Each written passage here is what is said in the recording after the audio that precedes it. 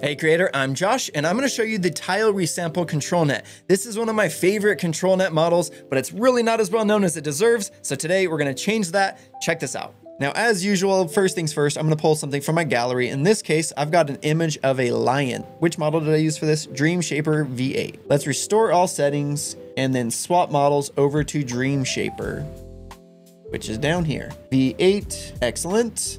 Now we have just kind of an average, Stable Diffusion 1.5 image of a lion here. Majestic lion standing proudly. There's even a little bit of funkiness going on with his tail, but we will be able to deal with that. But fortunately, he actually has 4 legs, so that's great. We don't have to fix that. But actually, in terms of the composition, this is a really cool photo. Anyway, so let's go ahead and randomize our seed. And I'm going to go ahead and add this to ControlNet by clicking at the top, which I could have, as always, I could always click and drag it over. And we're going to choose Tile Resample. And what Tile Resample can do is it goes through and it makes a tile of the image, and then it will change each of them individually so that it changes many aspects of the image, but it's really consistent at making sure the composition is basically exactly the same. And let me show you what I mean.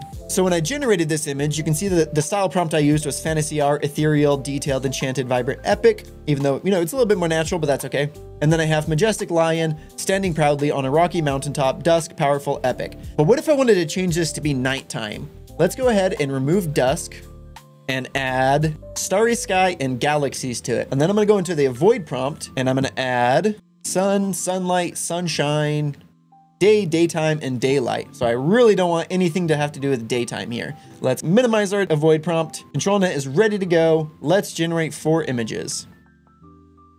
Bam, isn't that so cool? I'm gonna go ahead and make this settings panel larger so that we can compare it with the original one again. So you can see it is very faithful to the original composition. Now, I don't really have a favorite because these are all very consistent. So let's open this one up. And as usual, we can always just click Enhance It, which uses the Flux model to make a better version of this image. Excellent. And see, now we don't have any stars where they're not supposed to be. We have a great looking image here. If you wanted to get really crazy, you could even drop this in and we could do the exact same thing again and get some even more wild stars and whatnot.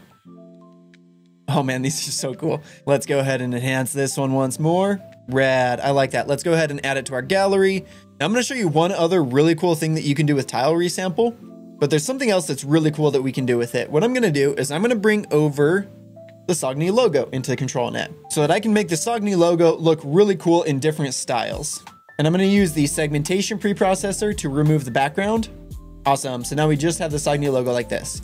And we're still in Tile Resample. Now let's see what we can do with it. I'm gonna go ahead and go into my avoid prompt, and I don't need to have all this other stuff that I put in there that was for the lion image. Let's minimize that. Now open up my style prompt. I think I don't want fantasy art. I'm just gonna do the default one. That'll be perfect. So we just have intricate details, breathtaking, amazing, award-winning. That'll be just fine. And let's change our main prompt to be liquid metal, fluid dynamics. Let's minimize our guide image so you can kind of see the logo a little bit more. And I'm gonna go ahead and actually make this a bit smaller, and then you can kind of see the Sogni logo. And let's imagine.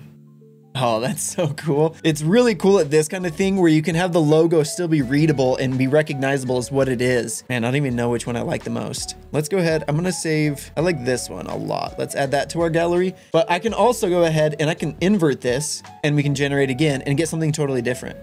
Man, these are even better. Okay, I'm gonna save, oh, I don't even know. I like these 3 in particular. Let's go with it. Let's save this one. That's my favorite. And let's do a different one. This time I've got circuit board, technological, intricate lines, green and black. This one I definitely want to have a dark background because, circuit boards are dark, and generate again.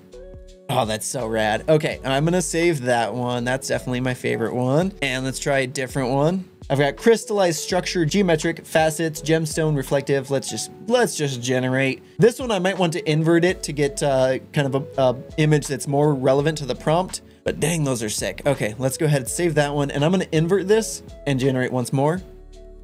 This is just so much fun. I could just do this all day. I'm gonna save that one and we're gonna do one more prompt. Let's do this one. Ooh, I like the smoky look. That's super cool. I like this because it's smoky, but it's also dripping down. That doesn't even make any sense, but I like it. Okay, I do want to see what that would look like if it was inverted. Ooh, that one. There we go. That's the one right there. There it is. It's easy. Okay, I know I said that was the last one, but I do want to see what watercolor would look like. But for watercolor, I definitely do want to have a white background. So let's imagine. Totally worth it. Okay, what do you think? The one on the bottom left or the bottom right? Which one's better? There's really no wrong answer here. I'm going to choose that one. Now you go have fun with this. Okay, you now have what you need to master the Tile Resample ControlNet. Now go out there, create some stunning images, experiment with different techniques, and definitely share what you make here in our Discord. Can't wait to see what you do, and I'll see you in the next one.